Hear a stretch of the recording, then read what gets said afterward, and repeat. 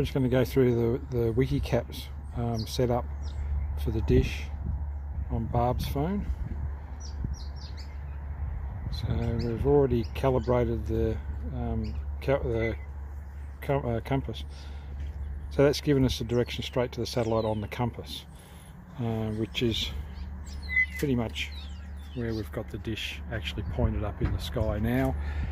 Down the bottom you'll see that the azimuth, which is just the compass direction, is 20 degrees. The LMB skew is 28, and the elevation, which is pointing up in the sky, is 46.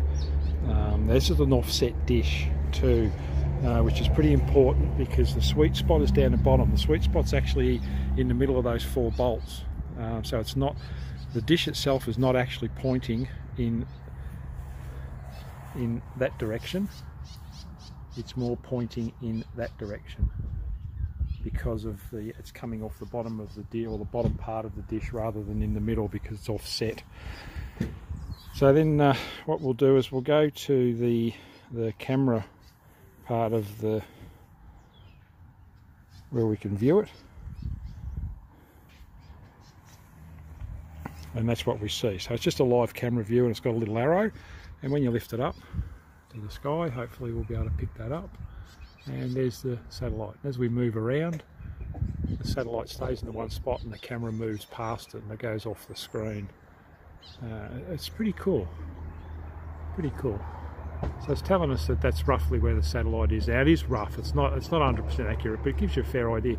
And what it's good for is if you've got obstacles in the way, for example this tree, if we were going to set our dish up right here, you'll see that the satellite is on the other side of that tree, so this particular spot would be no good.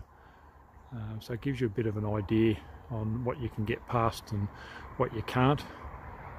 So it's a good starting point. And then of course you need to have that signal strength meter to fine tune it. And once you get to that point, it's just a matter of moving the dish a little bit to the left, a little bit to the right, up, down, until you find it. A very, very important part of this process are these things. So they're, hang on, we'll get around here. They're filthy and they're corroded because this thing spends most of its time outside. And have a look at that, that's a cracker, that one. So that's on the way out. So if you can't get a signal and you're jerking around with it for 10 minutes, chances are one of your connectors is cactus, and so all you do is this thing's crimped on. This particular one here is crimped on. This one here is screwed on. So what we can do with that one is we just unscrew it, cut it back here, fold the wires back inside and screw it back on, and off we go again.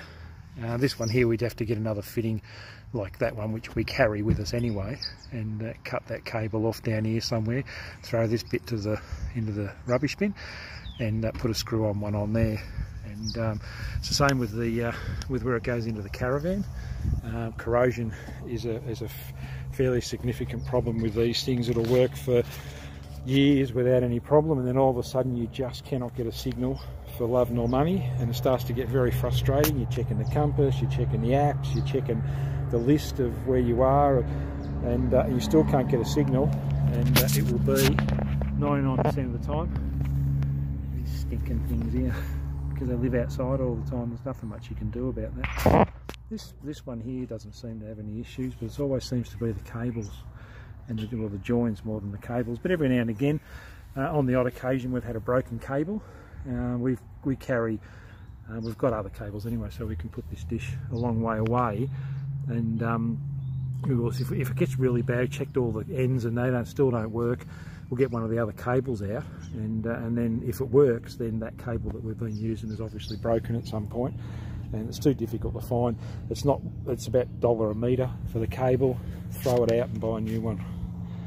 That's it, we're up and running, and we'll get a satellite signal. We're pretty much anywhere we are in Australia.